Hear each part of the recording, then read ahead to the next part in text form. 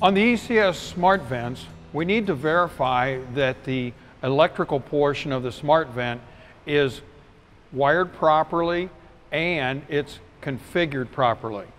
First step is to verify that the electrical power is in the appropriate connections. Step one, we want to look at our incoming power. Incoming power should be on L1, neutral, and ground.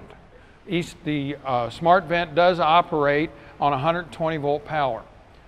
The solenoid that's connected to the smart vent is also a 120 volt power connection.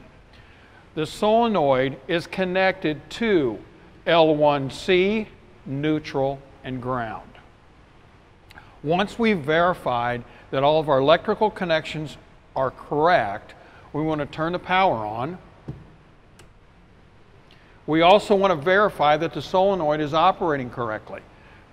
Press the vent button and you should hear the solenoid energize. Once we've verified that the solenoid is operating correctly, we then want to verify that the timer in the smart vent is configured properly. To do that, we want to verify that the mode is on E. We want to make sure that the range is on 10 hour.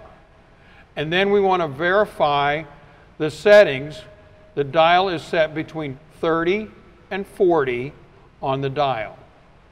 Once we've completed that, the smart vent is programmed and configured for operation.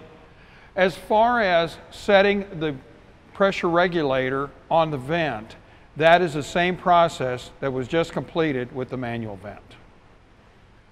This completes the commissioning of the oxygen removal vent for a single system. Remember, on the manual systems, to start the 14-day nitrogen inerting process, open the ball valve.